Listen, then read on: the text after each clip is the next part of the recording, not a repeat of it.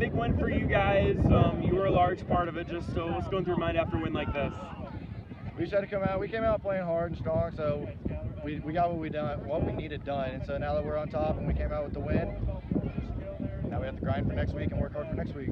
Yeah, a little bit of a struggle in the first half. It was scoreless until about 2 minutes left in the half. Then you guys kind of found the zone. What do you feel like you guys did well in the second half?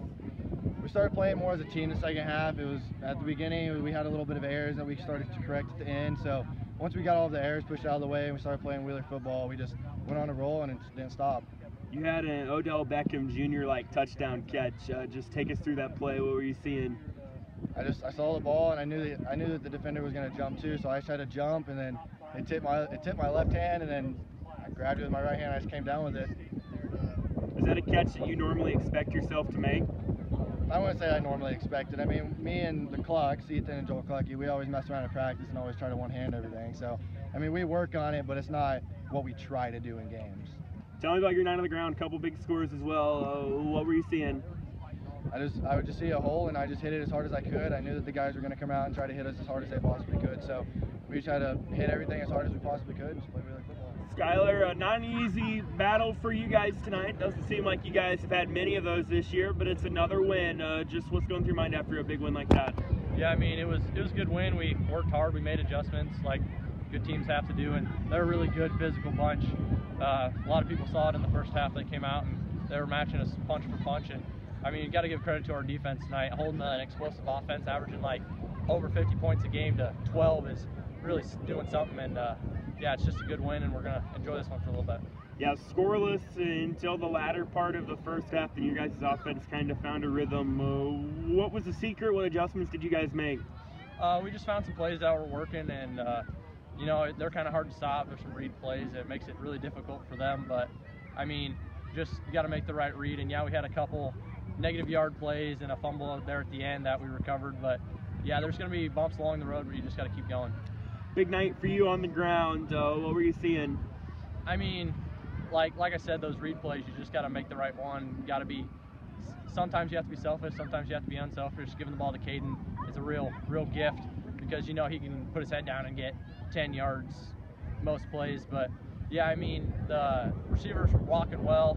I was trying to set them up a couple times, but just trying to get downfield and try not to run side to side. Last year, you guys, it came down to week 9. You ended up missing the playoffs. In the grand scheme of things, how big is a win tonight over an unbeaten team like Coon Rapids? I mean, it's huge. Going up first place in the district, staying undefeated, brings a lot of pressure on the next 3 games we got coming up in district play, and we just have to go out, stay focused, and work hard and try and win. Coach, big win for you guys. It seems like almost every night for you guys is a must-win with how the district is shaping up. But just what's a win like this mean? It means a lot because that's a really good team. They're undefeated. They've only punted twice on the season coming into tonight. It tells you how tough they are to stop. I thought our defense played lights out the majority of the night. We let a couple big plays slip by, so there'll be plenty to clean up there. But the majority of the night, especially early on when we couldn't get on the scoreboard, our defense kept the shutout intact until we could finally crack the scoreboard. And defense played really well tonight. Offense did enough. We figured it out later in the game. A couple scores right before half were big, but then to extend it later on was really big too, to get them uncomfortable. A team like that doesn't like to come from behind. Jeffrey Eagle came in as the leading rusher in all the state. He had a couple big plays for you guys, but you kind of kept him at bay for most of the night. What were you guys doing to kind of contain him? Just reading our keys. We had a pretty good game plan of what we wanted to do formation-wise. We had some different options we were going to run. We didn't run very many of those. I think our base worked pretty well. Just got to be physical as heck and do your job, because if you jump into the wrong gap, they're gonna exploit it, and they did a few times. But that's a really tough offense to prepare for. That's a really tough defensive week because they're so good at it. They're so big. They're so physical. Eagles so good at reading that, and it's just really hard to emulate with JV scout team kids. It's just hard to get that rep. So I was really impressed with how well we played, especially early when it was. Sometimes it takes a drive or two to get that figured out, but these guys were ready from the get-go. Couple of savvy special teams play calls. You had an onside kick that you guys were able to recover late in the second half, then kind of a crafty 2-point conversion as well. Did you dial those up? Yeah. We always have the onside or pooch, or depending on what we want to do, available. We really just didn't want to kick it deep and give them a chance to return. The previous return was really close to cracking one, so we just wanted either onside, either get it, or just late in the second quarter, we just didn't want to give them a chance at a return. We want to make them drive the ball, and really good hop. The guys executed really well. And the special teams was one of those where we wanted to get it. We saw they were selling out at times early. They defended it pretty well, but Jackson read it well. He saw nobody was open, and he knew he just put his shoulder down and get in, and that extended it to 24, which was really big to make them, because as soon as they came down and scored and didn't get their 2-point, now we kept it at 3 possessions. So just the math of it, we knew we were going to go for it there. Just a matter of if we wanted to go fake or just line up and go for it. We just decided to go with the fake, and it worked. I heard you tell your team after the game that you learned a lot about yourselves tonight. What were some of those things you feel like you guys learned? Well, just how well we can play defensively, how physical we can be. We're not the biggest team, we're not the fastest team, you know, but we do a lot of things pretty darn well. And these guys play with a chip on their shoulder. They were up for the challenge. I think there was a lot of. I think they had a little extra this week, being.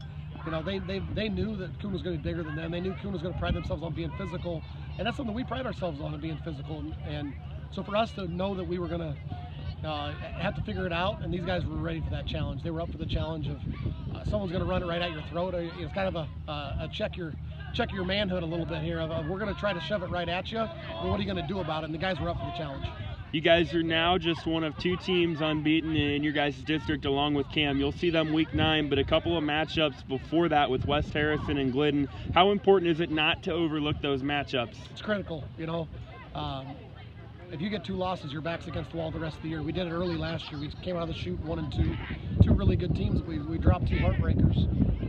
And then all of a sudden we had to try to run the table. We ran it for 5 weeks. We just couldn't run it the final week, and we were left out of the playoff picture because of it. So our guys know we can't lose that cushion that we've got right now, where, you know, 2 losses you probably get in, 3 losses you probably aren't. So if we can get to week 9 with 1 loss and they're undefeated, we'll feel pretty good about both of our chances regardless of that outcome getting in. I think this Coon Rapids team is going to have a good chance at running the table too. You know, with Cam facing Coon week 8 and us week 9, there's going to be some marquee matchups down the stretch, but we have got to make sure we take care of business next week. West Harrison's improved. Glidden's got a lot of athletes. They do a lot of fun stuff offensively. They put a lot of pressure on you. They got a lot of seniors that are going to have a lot to play for the last few weeks, and we got to go there. We got 2 road trips waiting for us. We got to take it week at a time. We've done it all year. We've had a big week after big week. Next week's no different, because if we drop it, we're just backs against the wall the rest of the way.